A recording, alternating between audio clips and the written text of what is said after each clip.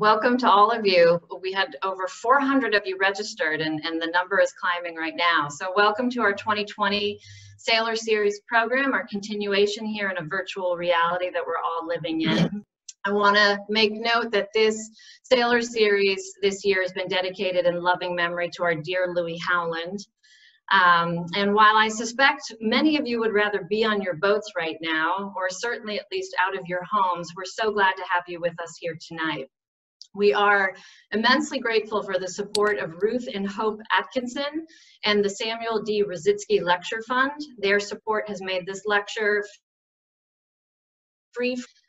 In fact, for the last 2 months, the museum has worked very hard to pivot quickly and deliver our content virtually and free of charge. And so with that, I would ask you, if you are able to, if you'd be so kind to think of the museum and consider making a gift to our annual fund. You can send along a check, or you can certainly do that online if you're so inclined. We thank you in advance for considering that. I want to thank our partners who really helped share the word on the Sailors Series, and we're so grateful to be working with the Cruising Club of America, the New Bedford Yacht Club, the Beverly Yacht Club, and Tabor Academy. We're very excited to hear from you, Onne, and we will get to that in 2 seconds. Before I turn it over, I just really want to make one of our trustees, a longtime trustee at the Whaling Museum. Joe's passion for the museum is really unparalleled, and I really want to thank Joe in particular. He also doubles as our treasurer and our chair of our finance committee, and we've put him to a lot of work this past couple of weeks in helping the museum navigate this difficult time. So I want to thank Joe for that. And with that, Joe, I will turn it over to you and Onne. Thank you. All right. Well, thank you very much, Amanda. It's a real pleasure to introduce Onne. Obviously, he doesn't need much of an introduction. Chosen to join us tonight, and that has to do with his reputation, I'm sure. As many of you know, Onne's nautical photography is simply amazing, and his presentation style certainly brings his photos to life. I've been a fan of Onne's photos for many, many years and can't count the number of times I said, "This is my favorite." What you may not know is that Onne grew up in South Africa. As a teenager, he began sailing small boats and working on commercial fishing boats. Boating was his passion, but his father thought he needed a job skill. So he spent 3 years in a mission. Ironically, it was that job skill that enabled him to talk his way aboard Flyer for the 1981-82 Whitbread Around the World race, and they won. So he's certainly a sailor. But Onne has also had a camera aboard, and he launched his career as a nautical photographer from the end of Flyer's spinnaker pole and the top of its mast. So let's get on with the program. Onne likes questions, so please use the chat feature on Zoom. Onne, it's your turn to sail America. Thank you, Joe. Everybody can hear working? Okay, good, perfect. Good, well, thank you everybody for signing in and showing up. This is, quite an honor to get over 400 people signing up. And in today's day where crazy times, we don't know exactly where we're going with it all, what's going to happen. And I'm glad that at least we're able to still meet like this virtually through Zoom most of the time. And about my book, and what we see on the screen now is the first book that I did with Rizzoli, and it was called Sailing. We ended up publishing this particular book in 2013. We did 7 reprints, and we ended up doing 14,000 copies, which is respectable for a $100 coffee table book. And so the publisher, that particular book came to an end, and they stopped printing it.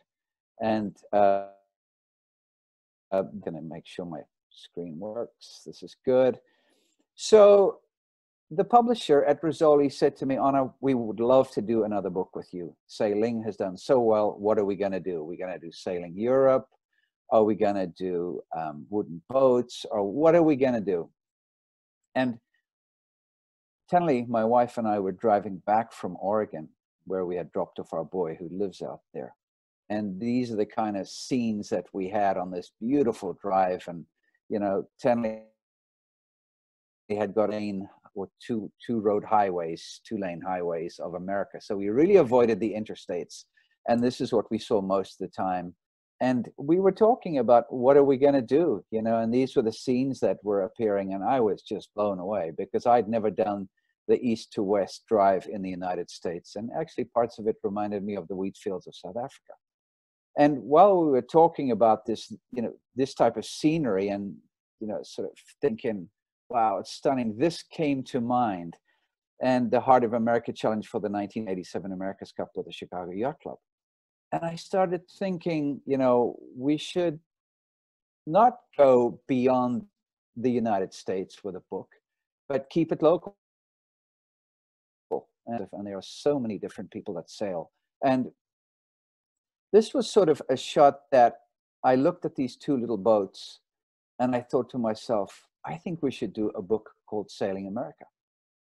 And I really want to show the far corners of the country, the weird little spots that people say, I had no idea they had boats there or that they sailed. So this is Jenny Lake in the Tetons, in the Teton National Park. And we ended up during the trip emailing the publisher and saying, how about Sailing America? And he's like, good idea. Gathering material. And, you know, this show tonight's going to show you what we had in stock, what we had to shoot, go out and shoot. And we had basically 2 summers to fill in what I didn't have in the archive. So we start off in Wickford, Rhode Island, just, you know, 15-minute drive from where I live here in Jamestown, Rhode Island. And of course, our gallery is just across the bridge in Newport. A lovely catboat, a nice fall, October, November scene here in Rhode Island. So, you know, you've got to include everything. And, you know, it's not always J boats and, you know, whatever, big massive fleets of Malgus 24s and I had to include the Fool's Rules Regatta, which is here in Jamestown once a year, every summer. Hope we have it this summer. And of course, it's a contest of whatever floats and goes from A to B the fastest. They have a little, you know, downwind race, and you have the whole morning to build these boats. And I mean, how often do you see a guy with a couch and then there's a second floor with the kids? So then it's off to Cuttyhunk Harbor in the Elizabeth Islands, just a wonderful cruising destination for us New Englanders. From Newport, it's about 22, 23 odd miles, so not very far to haul across. This was just at sunrise, as you know, the sun was coming up and dead quiet, nobody else out there. I always take some camera gear with me when we go cruising on our sailboat. And then who doesn't know this place, the Oar at Block Island, which is a wonderful watering hole. You know, pick up a mooring in the inner harbor and take the launch or putts ashore to the Oar and go and have a couple of drinks and see if you can find your boat back in the thing. Little hike. Then it's off to the Shelter Island Yacht Club, which I'm actually standing on their dock and looking across at an amazing fleet of 12.5s. These are obviously small Herreshoff boats, and they have a big fleet there. I've never seen so many in one place. It was quite remarkable. And then we sailed across, and this is all the cruising that we did a couple summers ago on my Pearson 36, which I restored, which is called Snook. And we had anchored in Stonington, and then I took my little 10-foot dink and went shooting, and just a pleasure to do that, to go late light beer can shooting, you know, just me and myself and Irene, as they would say. I was just in the little chase boat myself, putzing through the fleet very quietly and peaceful. Great late light. The Oliver Hazard Perry at 200 feet overall length and 130 foot on the spars. She spends a lot of time in Newport, as that's her home base, and so this is just a shot looking up the rig and one of the guys. But it's also birds that pick a ride on this vessel. This is also on the Oliver Hazard Perry, and this is a little chickadee. You know, the belaying pins, the halyards on the sheets are just, you know, beautiful to photograph and to see, and the boat is in such good shape. So this is the Oliver Hazard Perry, and she is based in Newport, and it's a training vessel for school kids and all this type of thing. And the boat came here sort of half completed. They bought her in Canada and finished the boat off in Rhode Island, and she's now the official flagship. So this was taken during the Classic Yacht Regatta in Newport, and this is Tilly. She's a Sonderklasse 1 design. She was designed in 1898 for the Kieler Yacht Club. And they ended up building quite a lot of boats all over the world, and she became a fairly popular 1 design class. Even Herreshoff in Bristol built a bunch of them. So this was actually taken, these 2 shots were taken during one of my workshops, where I take a bunch of students, photo students, 10, 15, 16, and we charter a 50-foot lobster boat and we go and shoot. So it's clear before we started, the wooden boat regattas are really very dear to me. I love shooting wooden boats. Here we have Northern Light on the left-hand side. She's a 1938 Sparkman Stevens design. And Gleam, US 11 on the right, is a Clinton Crane design, also of the same vintage. 2 beautiful wooden 12 meters. And I've done a lot of work with those guys when Bob Tiedemann was still alive, with Elizabeth, working, doing their photography, their PR stuff. Was just a wonderful time. This again is Gleam, heading off on starboard tack in a southwesterly sea breeze, heading towards the northern tip of Goat Island. Not Goat Island, Rose Island. Goat Island is under the bridge. So, Onne, tell us a little bit about light, and because you do such a great job of using the morning and the evening light, and this is a good example. So I'll go back, and of course, this is the picture you're talking about, Joe, right? It's the one the light by bridge, yeah. Yeah, this 12. Yeah, and obviously the best light is early in the morning and late in the day. And that is because you don't get such contrasty light. If you shoot in the middle of the day, well, they're white and very hard to work with. Unfortunately, regattas are, they start at 11 and they finish at 2:30 or 3 o'clock. Well, it's the worst part of the day. But in this show, a little later on, you'll see an event that I shot on Narragansett Bay that started really late because the breeze didn't fill in. So the beautiful thing, when I work for advertising clients, I say, well, we'll start at 5 in the morning or 4:30, and we'll shoot till about 8, and then we'll take a break and, have lunch and all this, and we'll carry on at 3 o'clock. And they say, whoa, what a waste of time. I was like, no, it's not actually. We have to catch the right light. Onne, I have a question. Actually, it's one of our participants' questions. Eric Thorkelson, Yes. Erin Thorkelson is wondering if you have a favorite photo that you've ever taken, and what would it be and why? Do I have a favorite photo? Yes, I do. There are quite a few, but it's unfortunately because we are so tied into the book theme that some of the favorite shots that I have are not in the show, and it would be nice to talk about them. But it's really about, and there are some shots in this that I feel strongly about, and as I come across them, Erin, I'll talk about it a little and just ping me back again. But we've been on Narragansett Bay and other parts of the sailing world. You come across a lot of beautiful imagery, and it's hard to sort of really delineate between 1 or 2 or 3, but I have a handful. So we're looking here at the 12-meter KZ5, also known as plastic, the Plastic Fantastics. They were designed by 3 Kiwis in 1986. And the advantage of them going from aluminum, well, obviously originally the 12s were wood, then aluminum, and then fiberglass, was that these boats were much, much stiffer than the aluminum boats, so they could get better head stay tension and stuff like that. So these boats, the 12s, are about 65 feet long, for those of you that are not familiar with 12-meter racing. And we have, on Narragansett Bay here, we have a fleet of probably at times 12 or 13 boats that live between Bristol and Warren and Newport, so we're very fortunate. This is the Bruce King design Scheherazade. a large 165-foot boat that was built in Maine. And here she is sailing on Frenchman's Bay. I was asked to photograph this boat. I spent many a time shooting. I'm just going to make a little thing. Okay.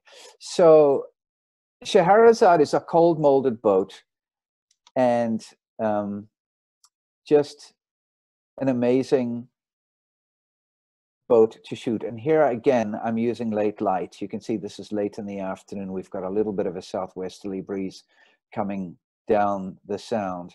And I spent a lot of time in this area around Southwest Harbor, shooting for Hinckley, shooting for Morris, and then for Hodgson as well. I went back later on for Hodgson and did some of their powerboat, worked with Comanche, which I'll talk about later on. So this is also up in Southwest Harbor on Soame Sound, in the area of where Hinckley has their original facility. And, you know, some mornings it'd be foggy and there was no breeze, and we were trying to shoot sailboats, Hinckley sailboats in those days. And so the art director, you know, Marnie Reed, would say, well, let's give it a break and let's get back together at 9 or 10 and see if we can maybe shoot later on in the afternoon when the breeze does kick in. So I'd take off and keep my, you know, cell phone switched on. But go and look at these different, this is beautiful stock stuff, type of imagery for calendars and books and all that. So as I said, this is Southwest Harbor, Maine. Anna, we have a question from Mark Orbe. He says, what is the one recommendation you would make to amateur photographers to enhance their nautical photographic skill? You got to come and do one of my workshops, of course. You got to come down to Newport and jump on the boat with 15 of us, and then we go and shoot. We do some late afternoon classes, and we do some theory in the classroom, but that's a little bit tongue-in-cheek. This is not a sales pitch for my workshops, but of course you'd be welcome. But you obviously need to have a chase boat to get out there, and like I said, late light, early light, with a little sunshine and tons of practice. I can never overemphasize how much one needs to practice to get this type of work right. It's bumpy, it's wet, it's just, you know, it's tough to get out there, and especially with a long lens, keep everything steady and dry and lenses clean and all that stuff. And you got to shoot at least once or twice a week to sort of get the ball rolling and stay at it and work at it. Anna, we do have another question from Ernie Gottschalk, asking where the name of your boat comes from. So are you talking about the name of the chase boat on assignment or the name of my sailboat, Snook? I believe it's Snook. And I would recommend to everybody that they just Google Second Wind and Anna Vanderwall, and they'll find the PBS Rhode Island broadcast film on the refit of your boat, which is fascinating. Right. They did a very nice PBS, Rhode Island PBS today, a beautiful documentary about it. And Snook is in there. And the name Snook of my boat it's a fish that is caught in South Africa. It's a saltwater fish, just like a barracuda.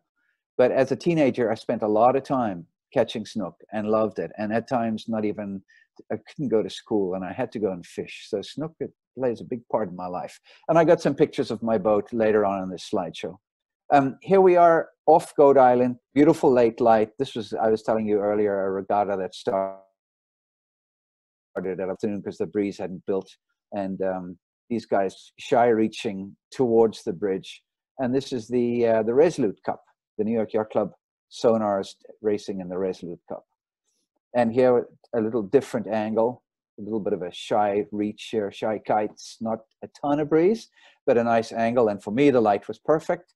And for those of you that are interested in photography, I was just shooting this particular scene with a new camera called the R, the Canon EOS R. And this was a couple summers ago being announced, and Canon sent me sort of a prototype, and it was pretty fun stuff to try something completely new. So here we have the mighty Comanche. What an amazing machine. This was built for Jim Clark, of Netscape fame.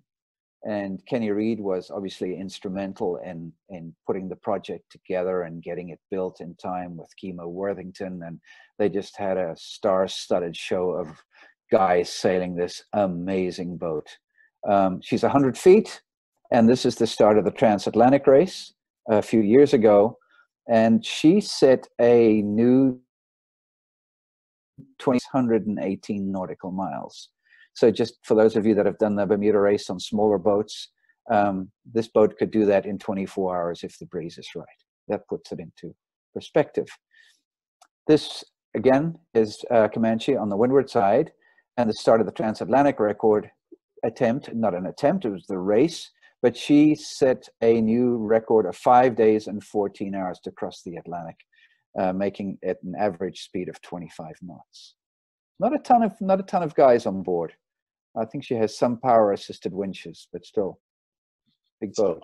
On a working environment, do photos with moisture on the lens ever make the final cut, or is it always a spoiler? No, you know, I don't get a lot of real serious wet, you know, spray on my lens. My 25-foot rib on assignment is a very, very dry ride. It's incredible. And I do get a little bit of fine mist. Actually, the worst time is if you're on the leeward side of a sailboat and a little behind, and there's some wind coming off some spray coming off the leeward bow that then gets sucked up in the vortex in the air, and then I get it on my front element. So that just takes a little wipe down. I'm constantly wiping it down. But yeah, and a little bit of spray on the lens, yeah, it doesn't seem to really bother it, you know. So good question though. Onne, we have a few more questions that might actually pertain to, you know, how you shoot. Yeah. Quentin McMullen is asking, do you shoot digitally or do you shoot raw? Well, I shoot digitally in RAW. So RAW is a certain format. And for those of you that are not tech savvy with the way we're shooting nowadays, but you either shoot a JPEG or you can shoot a RAW. And the RAW file is it has so much more information once you put it into a computer to kick out the final JPEG. So I don't want to spend too much time on this because otherwise we're going to be here till 9 o'clock. But it's a wonderful question. And if you're ever interested in sitting in on one of the classes, we do a lot of talking about this type of process and how I work raw files. Here is the Transpac race. This is actually, these guys won the Transpac race with Stan Honey. This is Comanche. They won the Transpac race, and that's a 2,225 mile race in 5.5 days. And this shows you a little bit of the power of the boat. She's 25 feet on the beam. She's won the Sydney Hobart race, and she's now owned by a Russian syndicate, which is unfortunate that she's left Narragansett Bay, because it was just always wonderful seeing these guys sail this big beast around here. We're off to the J-Class Worlds. I was fortunate enough to be asked by the class to shoot the event, which we had here 2-3 summers ago. And we had 5 of these beautiful 140-foot sloops. And this is Hanuman, owned by Jim Clark, who also owned Comanche. And Kenny was also in charge of this project, and of course the helmsman. And here's a helicopter shot. Notice how big the North Sails logos are. The North, and the guys on the bow ready to get the kite down. This is JH1, a Dutch entry, Lionheart, a new build. So I'm going to take you through a little sequence here, which I just love this sequence. And obviously we can't hear anything up in the helicopter of what the banter is on deck or screaming or shouting, but I suddenly realized and said to the pilot, this is going to be a nice sequence here, because the boat on the right, Svea, actually Valshida, sorry, JK7, is going to try and make the starting line, but she will not get in there because Ranger has got the pole position. So I'm just going to take you through a little sequence.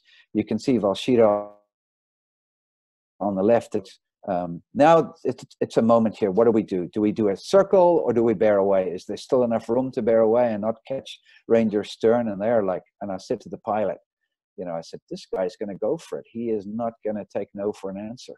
So you can see this is leading to a bit of a disaster situation. And she gave the committee boat transom a hell of a bang, you know, took the whole teak rail off the back of the boat, off the back of that. I think it's a, I don't know if it's a Grand Banks or whatever.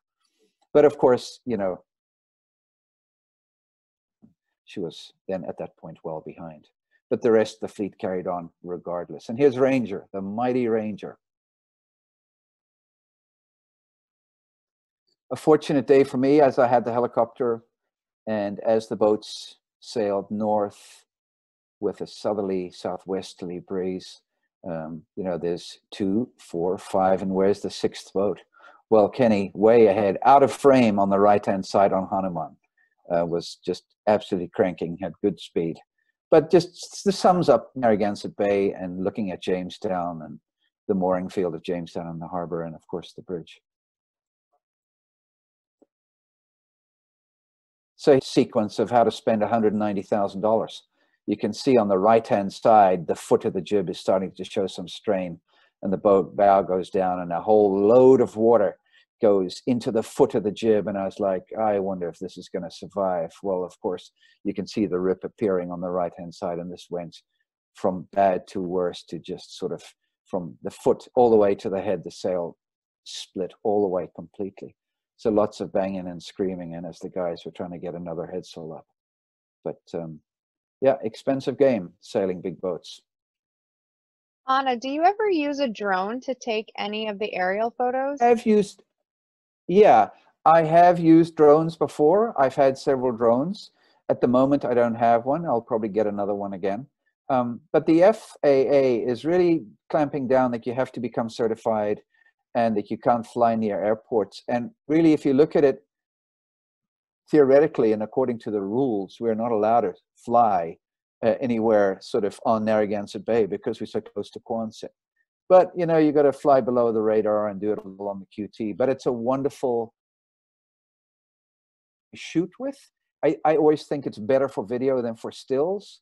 And really, at the end of the day, when somebody says we need aerials, I'll say, let's grab a helicopter. You just have much better control, better perspective with longer lenses, and you can see exactly what you're doing, and it's totally legal.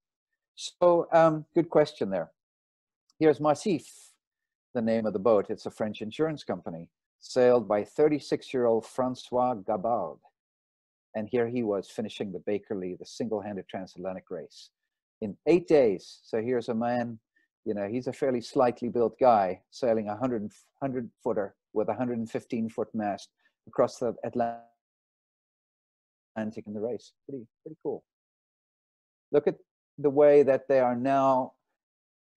They're almost in like a cockpit or a cocoon where they get out of the weather, and these boats are just hammering along at sort of 20, 25, 30 knots constantly.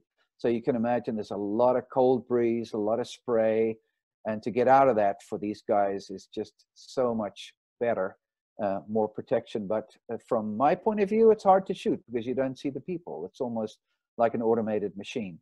This boat has a beam of 69. These guys spend 90% of the time on the autopilot. So again, here, of course, the boat's on autopilot and he is trimming the main. You know, I was sort of trying to get the chase boat in the right place to make sure that we could see him giving a grind. So he's tucked away in his cocoon. So I was very curious why they wouldn't make these boats fully foiling, and did a bunch of reading about it. And they said for a single-handed guy on a 100-foot, you know, out of control, the guy would not be able to control the boat. It would just be too fast and too much for him. I'm sure that'll change, but that's the ruling, not the ruling, but that's the opinion nowadays, you know, why we don't see these massive things out of the water. So this was where the finishing line was, and of course the lower end of New York and Manhattan, and it's sort of a, I'm sure today that's a pretty different scene to what we saw here, but a beautiful place and a beautiful time of day to shoot the finish. And here's our happy Frenchman, you know, cheering with the champagne and reporters of the press here had flown in from Paris, and he was on the plane the next morning to be on television in France live. These guys are the heroes in Europe. You know, it's unbelievable. It's so popular. This was in Brooklyn, in a marina in Brooklyn. The first monohull was Hugo Boss, sailed by Alex Thompson. And this is an IMOCA 60. And this was also in the Bakerley single-handed transatlantic race. Coming under the Verrazano Narrows Bridge coming up towards New York. So this is looking over Ellis Island from a helicopter. And the boat Vivid had hired me to fly down there. It was a European owner. And he wanted to show his mates that he was sailing in the United States. How American is this? So a wonderful spot to photograph. And I was obviously on the radio positioning the boat and then talking to the pilot, getting the right perspective. Probably ended up shooting this with about a 200mm lens just to get the right perspective. Still in New York, in the harbor on the Hudson River. And this is the fleet of AC-45s in the World Series. Just wonderful shootings, and you know, we had good chase boats down there. Once you got accreditation, you had 2 or 3 photographers and a super good driver. But it's tough going for these guys down there. A lot of current, shifty breeze as it comes through the buildings. But I was pretty happy. I loved it there. Ben Ainsley with Land Rover cooking along just at the bottom of New York in the other business district. Battery Park as the Kiwis come off a foil and they just dug one, a deep one. I was like, goodness, I don't know, but wonderful to watch. Look at all the people. It was just wonderful to see so many people watching sailing. So this was a wonderful project that I was involved with for 10 years, a boat called Shaman. And this is a Bill Tripp 88-foot design boat, a carbon boat with water ballast. And the owner wanted me to document the boat's travels around the world. And I worked with Rob for, like I said, 10 years and probably joined them once or twice a year for anywhere from 10. And this was was Bear Glacier in the Kenai Fjord in Alaska. This is shooting a new tartan on Lake Erie, just north of Cleveland. A tartan, probably about a 34, something like that. And then the Sunfish Worlds in Charleston. Good lineup, nice colors, 100 boats. And with the Cooper River Bridge in the background. This was in 2006. And then it's off to Lake Ray Hubbard in Texas for the VXs. And this was early days for the VX fleet because this was their first, I think it was regatta, and they had 20 boats and they were pretty psyched. So obviously they've grown a hell of a lot since then. And my mate Brian Bennett, who designed the boat, said to me, would you come and shoot? And we had a blast down there. But these guys know about trophies. This must be the best sailing trophy I have seen. So obviously so Texan.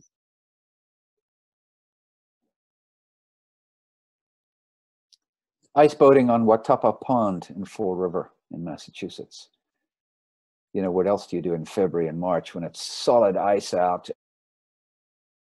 And I was to get the emails from these guys, and they said, well, Watapa Pond is wonderful. And I spent a few hours there, all decked out and dressed up, and wonderful place to photograph. So Anna, how did you get that picture? You don't have any chase boat. Yeah, I ended up taking a 200 to 400mm lens with me, which has a converter on it, and I can click that into 560. So I'm fairly flexible in that I could stand in one spot and really pan as these guys were crossing tacks. But yeah, it's a whole different thing to photograph. These guys are nuts. They go fast. They get up to about 50, 55 miles an hour. You know, Key West race week, and the Swan class 45s, and I don't know, I must have done at least 15 Key West race weeks. And it was always, you know, when you're planning the event to go and shoot it in sort of October to make the hotel bookings, you're like, why should I go again and whatever. But then when it's time to go in January, I was like psyched, ready to jump on the plane and go and enjoy the beautiful water of Key West and, you know, Duval Street with all its crazy bars and places like that. So were you in the water to take this picture? This was chase boat with a long lens, probably 400, 500 millimeter, and really focusing on the boats in the foreground and not focusing on the water in the foreground. So you get this nice blown out sort of watery look. And if the watercolor there is fabulous. And the harder it blows out of the east, the milkier it gets. So, you know, for me, the northerly there was boring because it was flat water, but easterly made it all happen. So this was my rig. I stayed in a little B&B somewhere on Duval, and it was just too far to walk. And I thought, well, I'll take my plastic Pelican box or my whatever. And I made this rig at home. And then obviously I traveled on the plane with this. And then when you look, what's inside the box is all my gear. And that way I can keep my gear dry when I'm on the chase boat, and then open up and it's just ready to go. So I've got 4 camera bodies. And on the right-hand side is a 500 millimeter, then a 300 in the middle. Then on the left-hand side, the white one is a 70 to 200. And then I also have 24 to 70. So 4 camera bodies and 4 lenses. No need to change anything. You can just pick it up and shoot. And if you want to change perspective or whatever, grab the other one. Because that's really the kiss of death when you got to start changing lenses out there and it's wet and damp. That's really when the damage happens. If the cameras are closed up with the lenses connected, there's no problem at all. So that's the only way I feel, is to get 3 or 4 bodies. I mean, it's obviously an expensive way to do it, but it works. Hapfouth's Bellamente on the right hand side. A nice start for these, the black boats, wait to leeward. Wonderful class to photograph. I did a lot of work for Hap over the years with Bellamente and with Whisper, and talking to them about doing some of the America's Cup work now, because he's one of the, obviously, syndicate head for the American syndicate. Jeddah with a takedown. So here we can see it's Quantum Key West Race Week in 2016. Wonderful stuff. I'd always charter a local fisherman down there and get it was about a 28-foot open fishing boat, and, you know, go. He was a retired sailor. And now a guy, and old Mo, what a wonderful man to work with. He always knew how to put me in the right place. Dan Myers' Number is a 66-foot Yodel Frolic design off Miami in the Acura Race Week. Nice and lumpy and bumpy. And again, for these guys, it's wet and gnarly. And for us, it's just smooth sailing. Talking to the pilot, try and hover in the right place and get the action as the bow goes up and crashes down. And then it's off to Lake Pontchartrain in the Southern Yacht Club in New Orleans. And this is high school kids. The Great Oaks Invitational event. And I was asked, my boy who was on the right-hand side with a little beanie on, one of the teachers said, would you come and give us a hand down there? We just need one more parent to sort of help, you know, with the kids. And I said, yeah, I'll bring a camera along. So we had a blast. Very windy, muddy, shallow water, but nice. I've got a spot on the committee boat, so I was happy there. But out of the corner of my eye, I noticed these guys seemed like they were going downhill in a big way. I didn't quite figure out what was happening. But normally I thought, well, the rudder needs to be in the water. I don't know why it's out of the water, but it just went from sort of, at some point this guy had to slide off, and the rest is history. This is hull number 1 of the Sparkman Stevens designed Morris 29 on Biscayne Bay. And this is also the cover of my new book called Sailing America.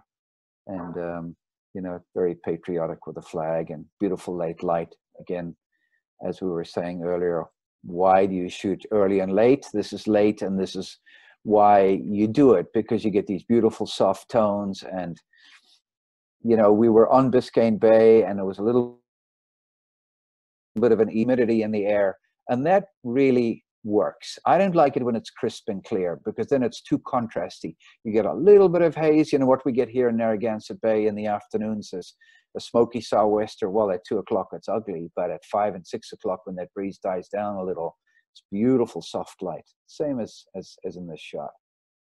And here I was trying a little something different. So I put the camera in a waterproof housing and leant over the front of the dinghy, of the tender, and shot very, very low. The camera is literally touching the water, but waterproof housing. So it didn't matter if I got a little lower. And here you can see I was absolutely in the water, running along, you know, with the camera over the side and sort of shooting, looking up at Kyler and their guys sailing the new 29.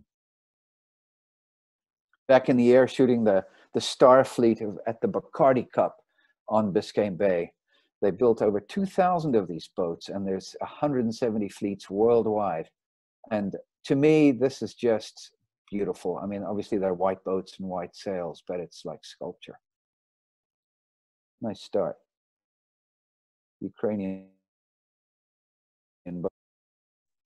And then downwind, it's rock and roll for these guys, where they have one guy standing at the mast and they let that backstay off, and you think that it looks like the tip of the mast is over the front of the boat or even further forward. Again, Key Biscayne. The boat was designed in 1910, and the first ones were built in that winter of 1910, 1911 in Port Washington. And the designer's name is Francis Swigut.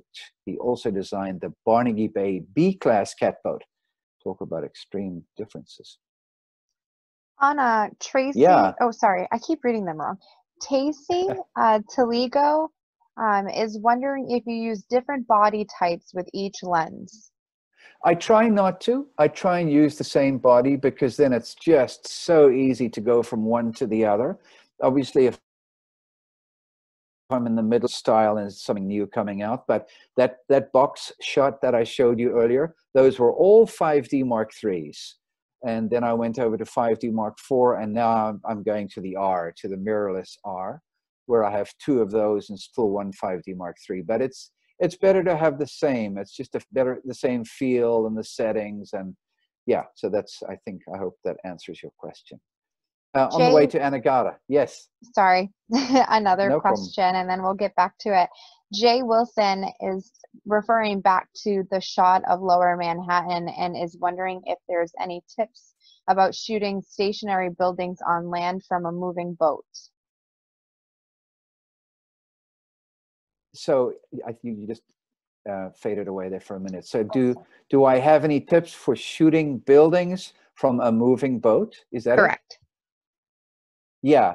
So I've shot in the Hudson River many a time in all different conditions, and I would say most of the time I've used fairly wide lenses, because it's so nice to get the top of the buildings when the World Trade Centers were still up, and now with the Liberty Tower and that, it's really a mix of, you know, if I'm shooting, I was just down there recently doing a Grand Bank, fairly far away with a long lens, and then I get close with a wide angle lens, and I shot late in the day, sort of 5:30, 6 o'clock on the Hudson River, and then looking east. So I had the buildings all lit up beautifully, but it's sort of all over the place, really. So these are my kids. The previous shot was my boy on a charter catamaran. We did a lot of work for the moorings over years, and these are my older 2 doing a little photo modeling for the old man in the USVI. Wouldn't be a bad place to be right now. My yes. Shots. Which one? The previous one? The one of your kids diving off the boat. Thank you. Yeah, they've been modeling for me since day one, and I must say the best one was Reed, our daughter, the oldest gal, who she would do it 5, 6, 7 times the same thing, where the boys once or twice, and I'd say, do it again. No, they'd swim away or they'd walk away. Well, Reed always ended up getting on the cover or on the spread of the magazine, because she just worked with me on it. So now it was time to go out. So what I've really shown you is a lot of the stock that we had, and now we go out and shoot for the book and really fill gaps in the archive that we needed to make it sort of a rounded collection of book images of the United States. And Tenley said, well, where do you want to go first? Tenley's my wife, and she ended up doing all the logistics and the planning and was very involved in editing the images in the book. And I thought, I'd love to go and do the Class A scows in Minnesota on Lake Minnetonka. And Tenley's from there. So, of course, that wasn't very hard to organize. And so we were guests in this house. And then, as you can see, under the tent or the tarp, there was that was my chase boat. And we were set up. It was a wonderful event. Again, same A-class scows on Lake Minnetonka. And this is sort of what I'd envisioned. This kind of picture, two boats together, shy reaching, big kites up. But I was blown away at just the way these guys sail these boats. The guys and the gals sail the boats. Beautiful sails, beautifully trimmed. A lot of sail from not that many people. Elizabeth Gow has a shout out to Tenley. Oh, right. Tenley, when I see her, she's, by the sound of things, busy in the kitchen. So flounder lives. And what about shrimping? You know, when a kite goes in the water and people laugh and, yeah, they spent 10 minutes shrimping. Well, I guess these guys were floundering, literally and figuratively.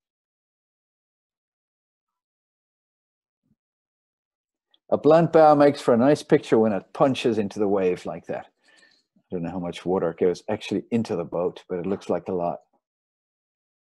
And of course, they do capsize day on the lake. And I was like, whoa, these guys look a little jammed and crazy, but never fear, fun and games, as these guys are waiting for the tow and to turn the boat back right side up. And what do you do with an old scow when it's done and it's not worth fixing anymore? They cut a hole in the bottom of the cockpit and they make a bar out of it. It was just an amazing scene to be with these people in Minnesota and hear about their sailing stories and photograph their event. The next list, the next location is the log canoes in the Chesapeake Bay. And I'd only seen pictures. A mate of mine, Bob Greiser, a very good shooter, spent a lot of time photographing these boats. So when Tenley said, right, what's next after Minnesota? I said the log canoes. So they were originally sort of started racing in the late 1800s. There are still 24 boats left. And it's kind of interesting. They build them with 3 to 9 logs longitudinally.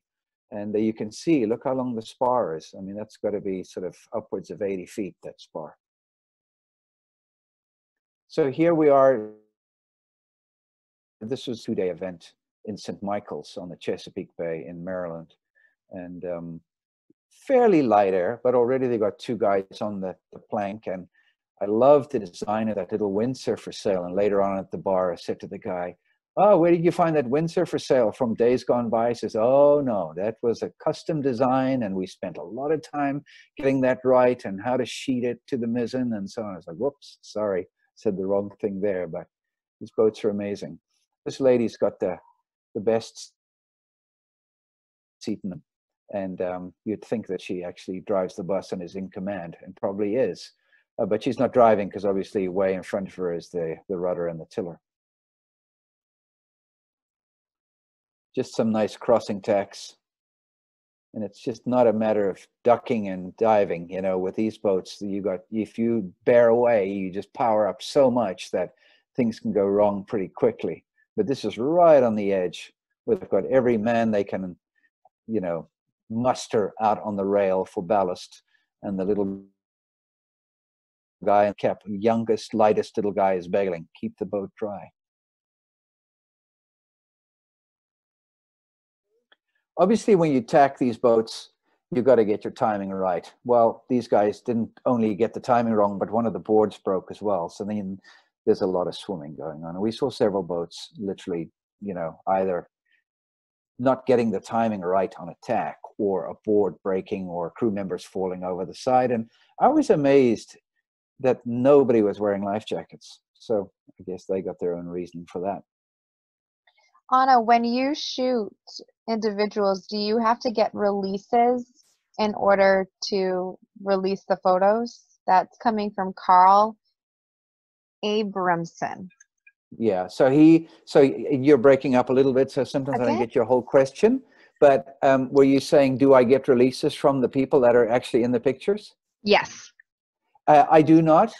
Sometimes if I know that a particular shot's going to be used for advertising, I will. But for editorial, so for a book or a calendar or a magazine, you do not need model releases or property releases. If, let's say, Coca-Cola came to me and said, we want to use this for a national ad campaign, believe me, I would drive down to St. Michael's and I would find every single person. But there is ways of doing it, but it's pretty difficult. So really, to answer your question, I don't get them for when it's book projects and so on. And this was a bad tack, bad timing, you know, and of course, a little more swimming. 18 crew. And of that, we have 16 on the board, 15 on the boards. See this breeze there? This 16 knots. And then we headed off to California. And we started off in Southern California. And I really didn't have enough. I had San Francisco and a couple of other areas in the archive. But I just thought, let's start off in Southern California and see how many little yacht clubs and cruising spots and mooring fields we can hit on the way. So here's San Diego and the guided missile destroyer, Paul Jones, at 500 feet. Warsaw Cal 37, John Paul Jones. My fearless leader, Tenley, stick in hand. And this was earlier, Tenley was very involved in doing the logistics of all the travel that we did. I would sort of say where we would go, and then Tenley would do the logistics on air travel, car rental, hotels, and all that kind of stuff. And it was almost always little crazy little Airbnbs and wonderful places to stay. And the stick in hand was if I didn't behave and I wasn't shooting right, I get a whack on the head with a stick. So this was in Southern California. And then shooting the Santa Barbara Youth Sailing Federation, the 420s, sailing here off Santa Barbara. And a place to sail, nice weather. Sure beats, I think we were down here in April, May, and New England was still pretty cold and raw. These are a pair of harbor seals on Point Castillo at Santa Barbara. I'd heard a lot about Catalina, and we ended up taking the ferry out there from Long Beach. And spent the night here and walked around and hiked and photographed and late light here. Avalon is the name of it. We are about 22 miles to the southwest of LA. We ended up chartering or renting a small little, seemed like a 14-foot little powerboat, just to putz around a bit and see if we could see any locals sailing around. So the island's 22 miles long and 8 miles wide. And this is also Catalina. We were driving a little further north and we were on Route 1A or 1 PCH. Every now and again between the buildings you could see the water, and suddenly at a traffic light I stopped and looked left and I saw a bunch of boats racing. I said, bingo, take a hard left here, headed towards the water. And from the beach I shot these, the match racing near Long Beach on the Huntington Pier. And also the Congressional Cup location, and has been a famous event and location for this type of sailing for years. It's just nice to see how they cater to the people there who can do some fishing while the others sail. Morro Bay, Central California coast, about halfway between Monterey and Santa Barbara. Again, spent a night here, a couple nights shooting early morning, and the fog would lift, and you know, it's sort of, a lot of times I just take off on my own early in the morning, camera bag over my shoulder, and just after sunset and work for a couple of hours and then meet Tenley for breakfast, and then we'd normally just pack up and head up onto the next location. So this is Morro Bay. And this is actual Morro Rock. And you can see the channel that goes just in front of the rock from the ocean or leave the lagoon and head out to sea. But this is like the Rock of Gibraltar of the Pacific. So this was taken up fairly high up on the golf course. And then we headed off to the Stillwater Yacht Club, which is not far from Pebble Beach and just south of Monterey. And these are 3 Santana 22s. A little bit of a lumpy day there. Pacific swell rolling in. I'm an avid swimmer and work in the ocean, and this was one very tempting place just to slide in and go for a swim, but obviously being a private yacht club, that was totally taboo. You can see the Pebble Beach Yacht Club in the background. The yacht club, and of course the Pebble Beach Golf Club, sorry, brainwashed by yacht clubs. Monterey Yacht Club and their beer can series. Again, fortunate in that the timing was right. I think this was a Thursday night, and nice breeze, nice light, and just a wonderful group of people. They organized a chase boat for me, and it was all set. And out of nowhere, this Shields pops a South African, spinnaker, and I was like, wonderful. That's the South African flag. And later on at the yacht club where we had dinner with these people, it was just nice catching up and hearing some Cape Town tales of these guys that live in Monterey. We're spoiled here, but they had a few Shields here as well. I was kind of surprised. Anna, yeah. Patricia Johnson is asking if there are any Shields photos in the new book. This particular photograph is in the book, and there may be one other, but I know this one is for sure in the book, and this is a Shields. I was always wondering why they had such big steel mooring balls in California. Well, you've got to be dogs, so obviously harbor seals. Heading north, and this is the Pigeon Point Light, built in 1871 and lies between Santa Cruz and San Francisco. And this is the tallest lighthouse in California.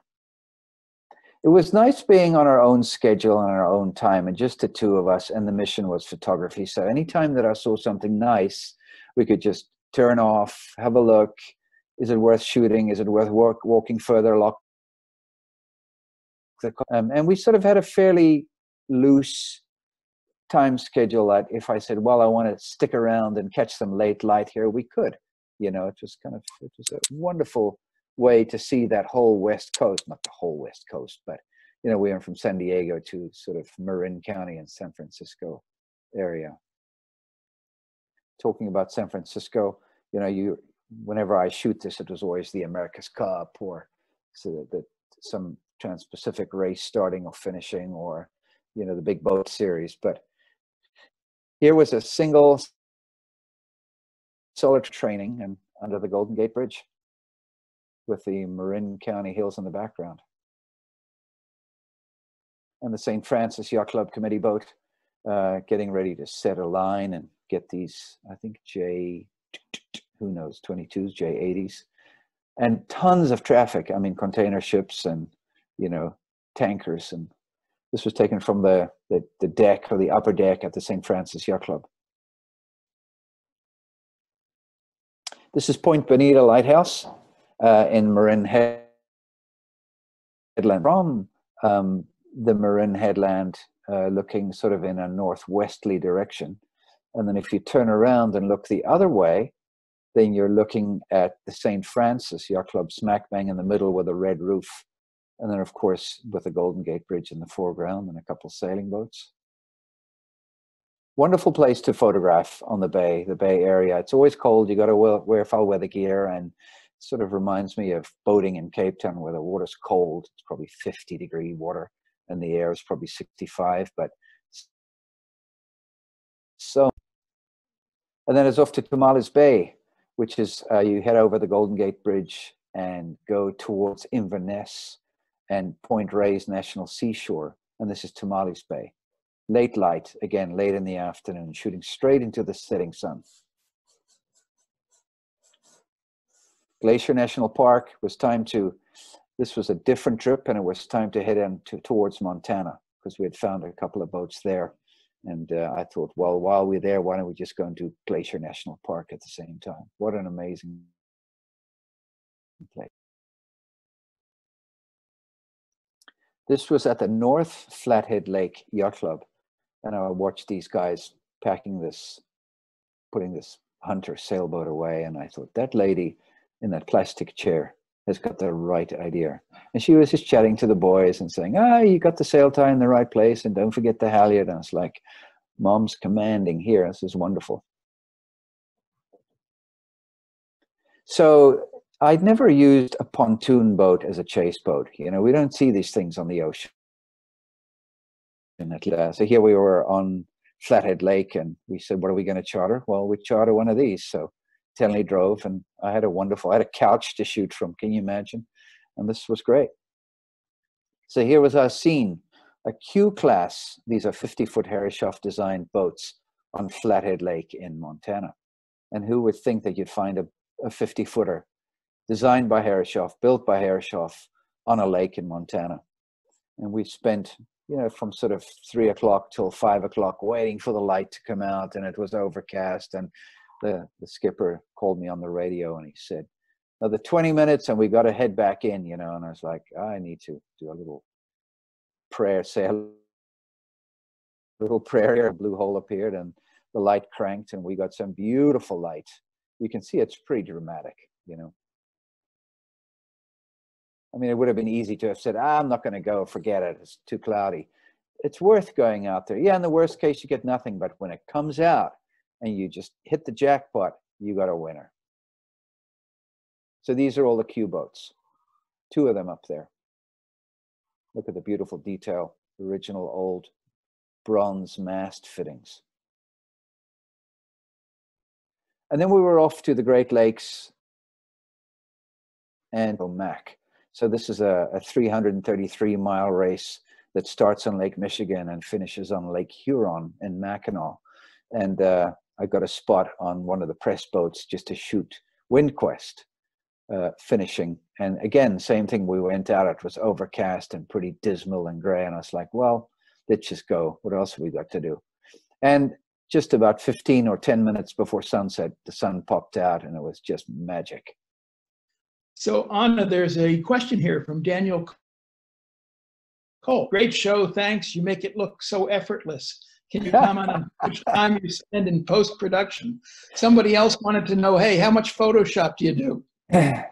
Well, I'm a huge believer in shooting it right when you're on the water. And when you get back to the computer, you make just, I tell you, the biggest change or biggest adjustment I do on almost every picture is straighten the horizon. But other than that, I do a little tweak here and there in Lightroom. I do not believe in doing big tweaks, and then it becomes fake and false.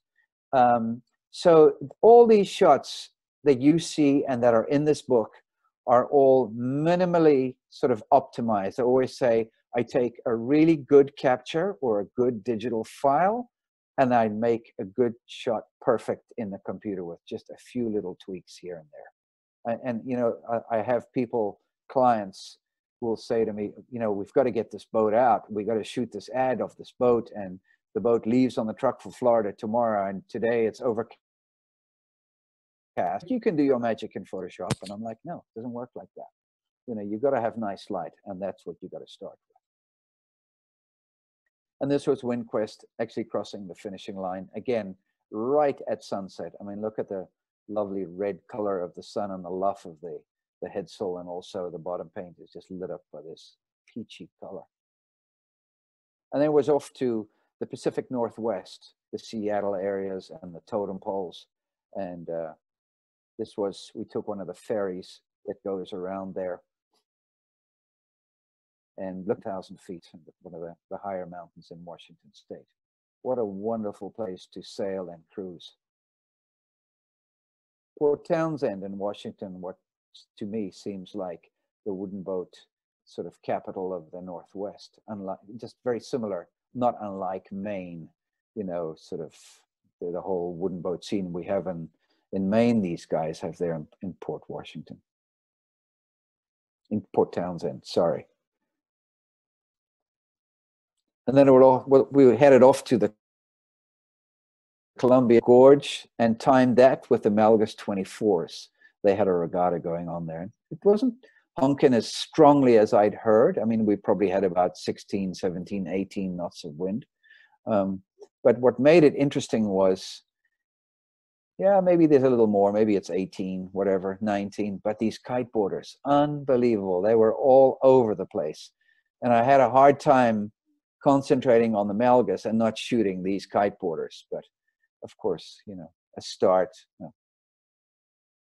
Yeah, but this guy was cranking along right in the middle, getting a little air, one-handed at full. Crazy. So Anna, I have another question. Someone is looking for the reference to your Second Wind video that PBS put out. And so the video is Second Wind. And if you Google Second Wind and Anna van der Wal, you'll find the Vimeo video. Yes, correct. Is he I also just shared it in the chat, the link. No, he just wanted to know the name of it. Yeah, Second Wind, exactly. Yep. Next destination was Hawaii. I'd sailed to Hawaii several times and raced there and photographed there, but I really didn't get a lot of nice imagery, and I thought it was time to jump on the planes with the beautiful ladies on the tail and head out to Honolulu. Of course, the first thing we had to do was shoot a little bit of boogie boarding, body surfing, and surfing, and this is just a short south coast because we were there in the summer, so there's not much happening on the north shore, but this is all south shore. And some of the outriggers, at first light in the morning, we found a little hotel very close to this spot, and it's like, man, look at the colors, and just wonderful outriggers. Some of them sailing and some of them rowing, but all traditionally rigged. So these are Polynesian outriggers. Then we went off to Maui, and this was on the North Shore, again, kiteboarding. And you see it all over the place, very popular.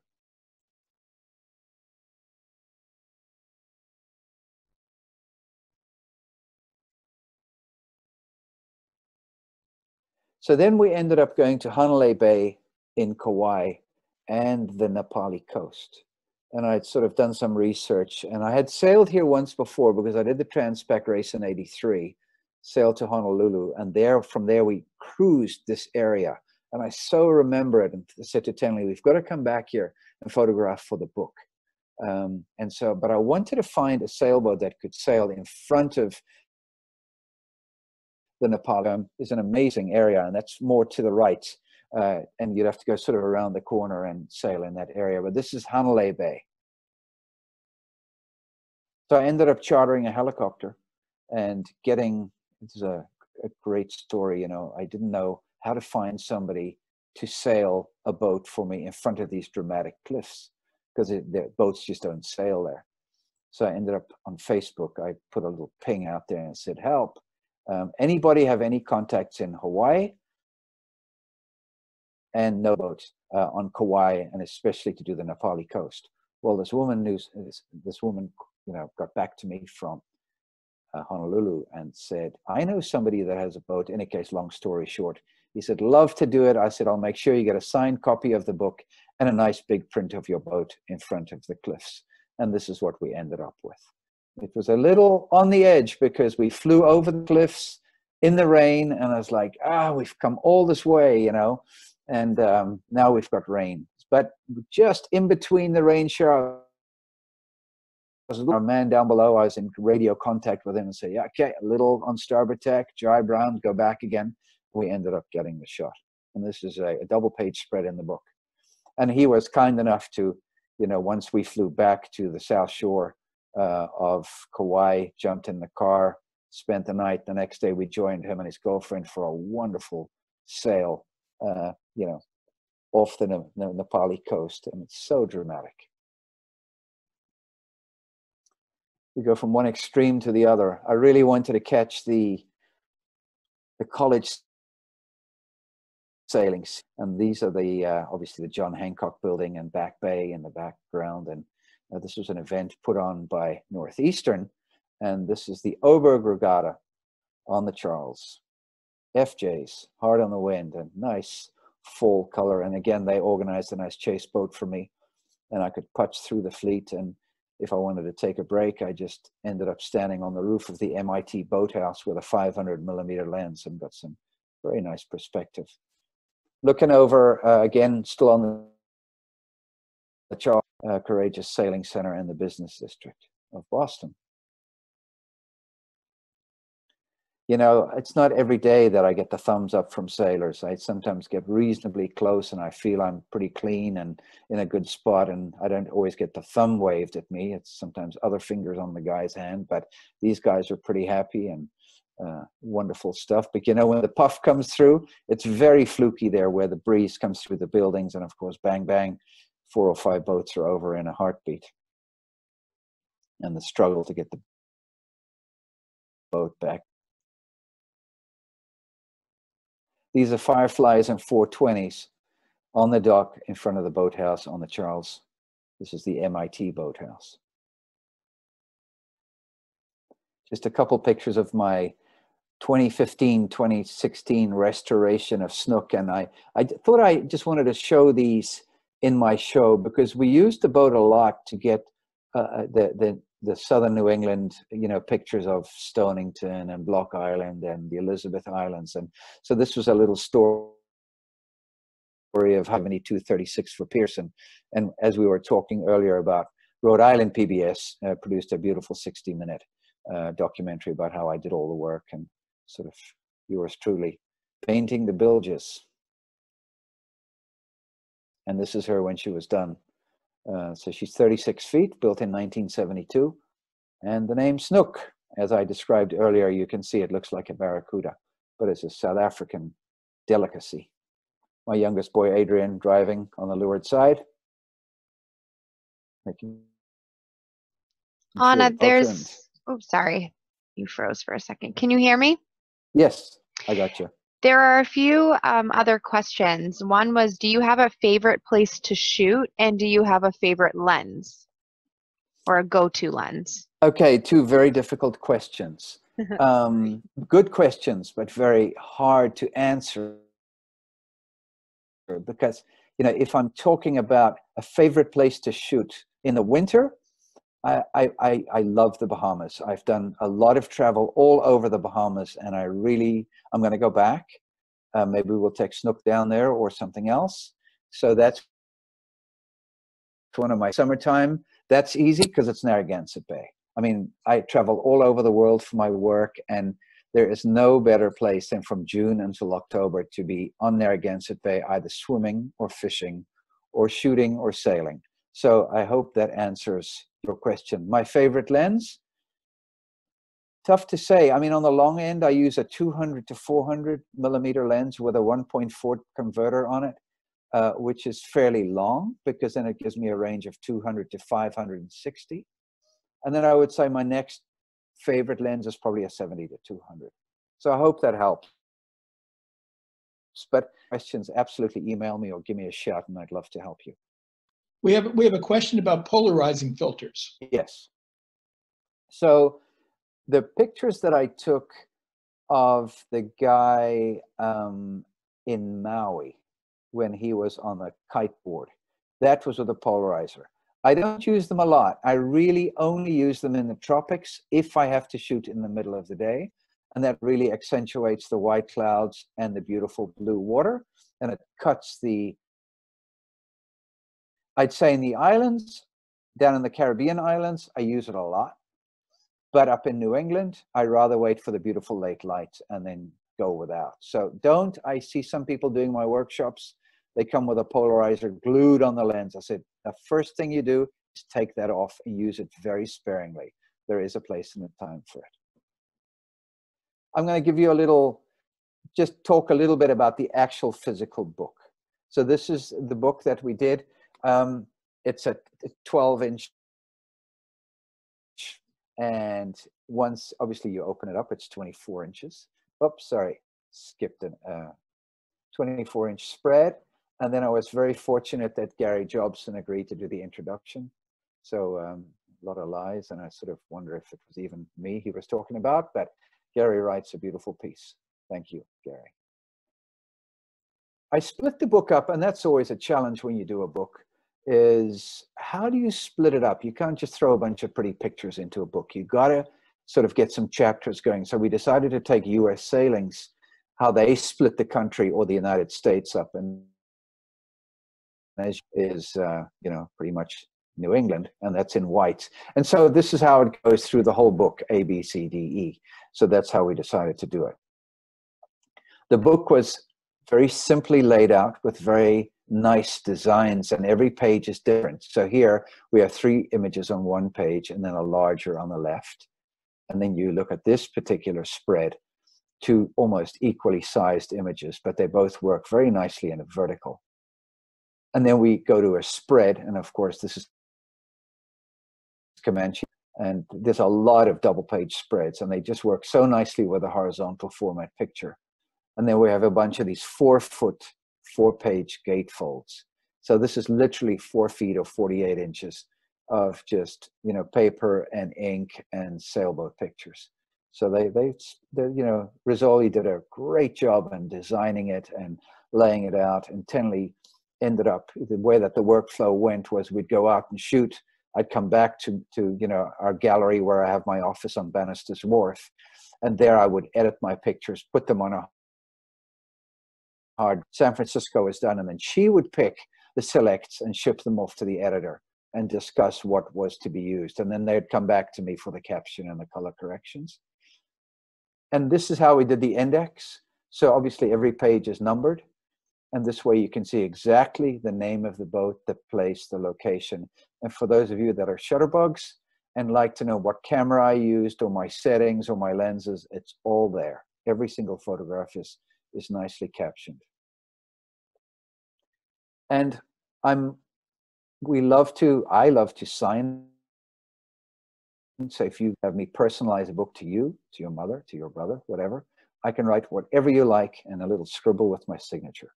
So this is where I'm going to end my show. You say, where can you get the book? Just go onto the website, or you can give us a shout. We're busy with, you know, internet sales. Thank goodness we have that. The gallery will open, I think, in about a week and a half. But give me a shout. I'd love to sell you a book. You've got the whole story about it here, and I hope you enjoyed it. Thanks for watching.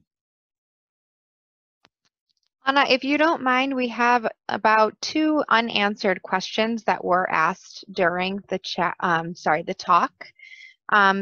One is from Scott Cluett, and he states, "Hi, I've been lucky to attend a few of your workshops. Amazing experiences. You shot my wife and I jump off a dock in Newport Harbor many years ago for our Taking the Plunge announcement. How often do you get requests for non-nautical photography, and do you enjoy it?" I really don't get a lot of call for non-marine photography. I mean, I will sort of, I get shipping photography requests, I get lighthouses, little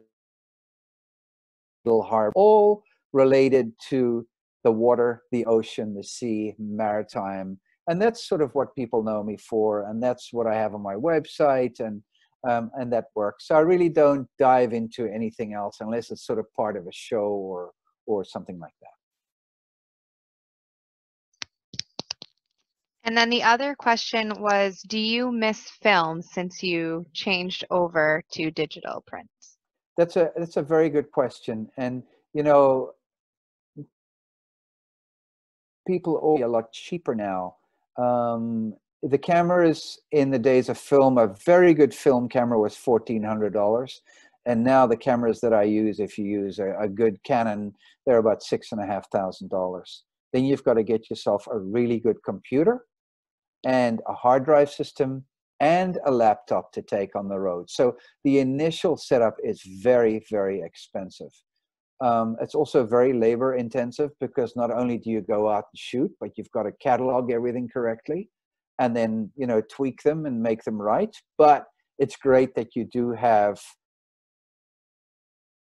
final output. Whereas with slides, you'd scan it, and if it was dark, end of story. Whereas with digital files, you have some leeway of taking a dark file and making it a little brighter. And the other huge advantage is, and you know, what would happen to me in the days of slides is somebody would call up, be it an ad agency or a magazine, and they'd say, oh, we need 20 pictures for an ad campaign. So you pick your best 20 shots from a theme, FedEx it down there. And this happened several times. You call a guy up and you say, where are the pictures? What's going on? Are you using it? He says, oh, I can't find them. And so people would lose a sleeve of like 20 or 30 photographs. And these were really I can't say that, but they were really good pictures, and it just broke my heart that they would be gone. That doesn't happen anymore with digital, because you send somebody, you know, a disc or a thumb drive, or you email them. And if somebody says, oh, I can't find them, well, that's not a problem. You just send them again. So, and if it's somebody that you don't quite know and you're concerned they're going to maybe use it unauthorized, you send a very small thumbnail with a watermark in it. So the thing that I miss about slides is how easy it was to put them on the light table, put them in a sleeve and use them. But I do love the color we have today with digital. Digital is so much better. The file is much, much nicer. Sorry, a long-winded answer for a short question. So Onne, we have an endless stream of thank yous, bravos. I mean, it seems like you've got a virtual standing ovation. So thank you very much. Oh, wonderful. I wish I could hear it and see it.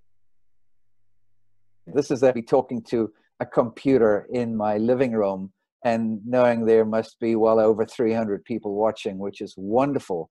And thank you so much all for coming and listening and seeing my pictures. And hopefully we can sell you a book. Don't be shy. We still have a few left.